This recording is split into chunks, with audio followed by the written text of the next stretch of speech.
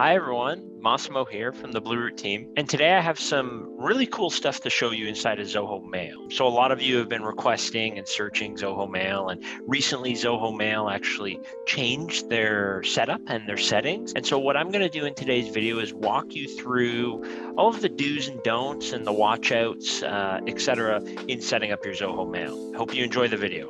And as always, please like, comment, subscribe. Feel free to join my office hours. I have a link below. There's more and more of you coming every week. It's a chance for you to meet me, ask me questions, learn about the Zoho suite, and yeah, see you in the video.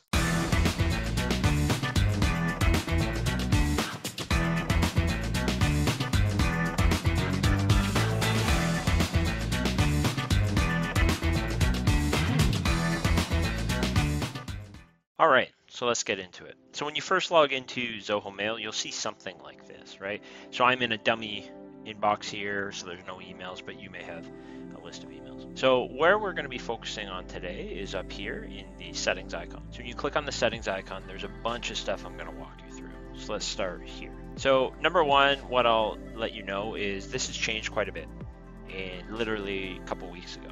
And so now you can toggle between mail and calendar. I'm going to go through mail today. So when you start here, it walks you through some settings and I'm going to explain them. So continue from where I left off. When you start up, let's say you had an email open or an inbox open or your outbox open or sent, it'll bring you right back into there. Otherwise, you can actually toggle it and say land me in always my inbox, no matter where I was when I shut down the browser. That's completely up to you. Display language is obvious. You can customize your font and your font size. Typically, I would say go with your browser, because if you're zooming in and out or you're setting up certain settings in your browser, I would say to tell Zoho Mail to match that. It's sometimes confusing if you have a larger font in Zoho Mail versus in your browser. You can set your themes here, so you can see on the left-hand side mine is dark. You can do light or white, and then different colors. There's also a dark mode in Zoho Mail now, if you didn't know that, and it's actually got really enhanced lately, which is awesome. You can choose to always have it on dark mode, and I'll show you how to toggle it as well. Or you can use system settings. So if your system goes from light to dark during the day, Zoho Mail will follow that. This is an important one. You can toggle on and off desktop notifications. So I technically have it on, but then I block it through my browser. It's completely up to you if you want to turn it on or off. This will actually show some of the content of your email. It'll give you a notification if you like. Here is an interesting one as well, the Smart Create menu.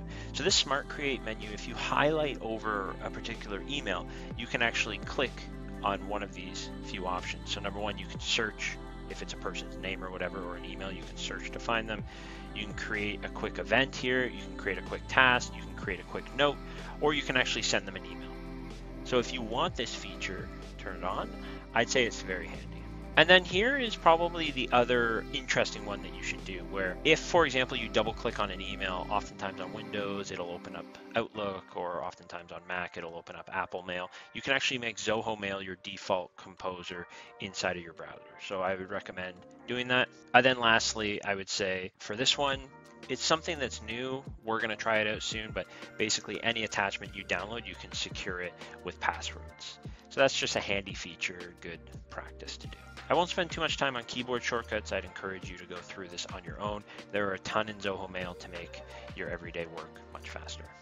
Integrations I'm also going to skip over, but essentially what integrations is, if I click on it here, you can integrate with all kinds of other applications. So if you have a CRM, you can send data into your CRM right from the Mail Composer. You can see some of these are kind of tools that will enrich your data. So if a new lead or someone writes into your email, you can actually enrich that data and say, oh, it is Michael Smith from ABC Company, etc. These presets are handy. If you don't know what these are, within Zoho Mail, you can actually have a reminder. So you can go to an email and tell it to remind you to answer that email in a certain amount of time. And these are just presets. So when you hit reminder, it's going to pop up and say 10 minutes, 1 hour, 1 week, etc. So you can add more. And also snooze. It's another handy feature. You can actually tell your inbox to snooze. So basically, no new emails from that person will come in for an allotted period of time. Active sync. It's kind of a no-brainer. Keep these on. That just means it's constantly syncing data, so between the mail app, between the calendar app, and between the contact app. So this is mobile and desktop. Okay, so now some of the more fun settings, the everyday use settings. So it allows you to choose how you see your email. So you can see here, you can do a vertical preview. So you'll actually have your emails on the left. You can click on it and it'll show the email vertically to the right, as you see here. Some people prefer horizontal. So you have all your emails listed, and then you can click on it and it'll show the email underneath, like a preview of the content. Others prefer to actually open the email in a new tab. That's traditionally like an Outlook style method where you click on the email, it'll open it in a new tab, and then even further you could do a new window. These are just some everyday settings I would encourage you to go through. They have 24-hour time, 12-hour time, and this is just all usability settings. There are some fun ones here. If you get a group email, you can avoid duplicates. You can actually tell it. So Zoho has some new features where you can actually translate emails. So if an email comes in a different language, or there's pieces of the email in a different language, you can tell it to translate. So I would encourage you to toggle that on. This is an important one depending on what app you're using. If you're using the CRM, I would encourage you to check this box. This will actually create all of the events that someone sends you in the CRM, not in Zoho Mail. The reason why that might be relevant is if you're using something like Zoho Bookings or even the online calendaring tool inside of Zoho, you should toggle on the CRM, because then it will take away availability from those apps. If you use Zoho Calendar, it won't. But if you're just using Zoho Calendar, use that one. It's a great calendar as well. Some compose settings here, similar to the mail view options. When you're composing an email, how do you want it to work? Do you want it to create a brand new window where you're composing the email? Do you want it to just make another tab up here? That's my preference.